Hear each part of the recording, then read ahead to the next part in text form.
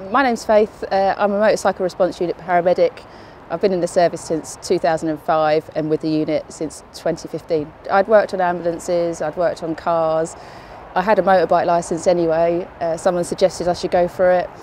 I went for it, went through all the process and everything, did the training, came out on the road, never looked back.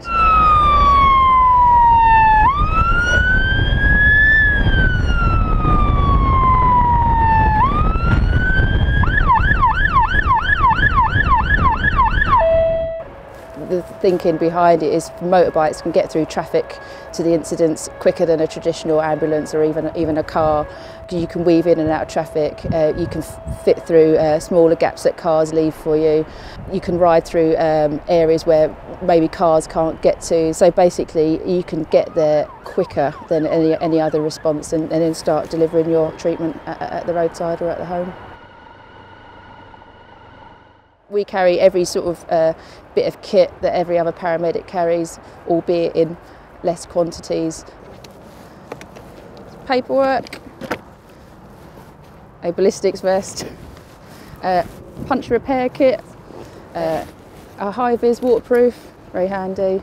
There's a safety helmet in there when you go under trains with a set of safety glasses. This is our paediatric advanced life support kit.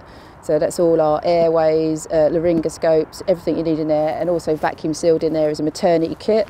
There is also a pelvic splint in there and a small set of major triage cards, so when you go to significant incidents. In this one, this is all my paramedic bag. So basically it's a condensed version of the bigger ones that the road guys use.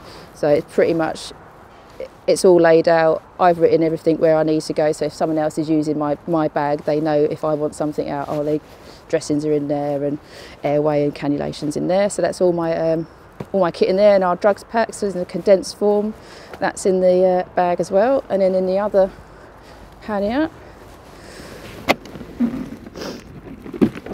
is our response bag.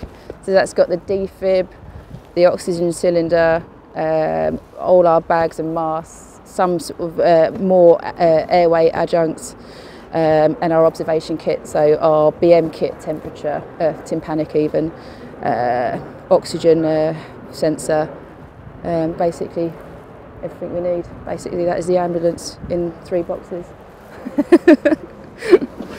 The best part of being on the MRU has got to be being paid to ride a motorbike. You're out and about all day, I'm not sat in an office, so I get to ride around London, I get to ride around parts of London which I've known for a while now. You know, it's just good to get out and about.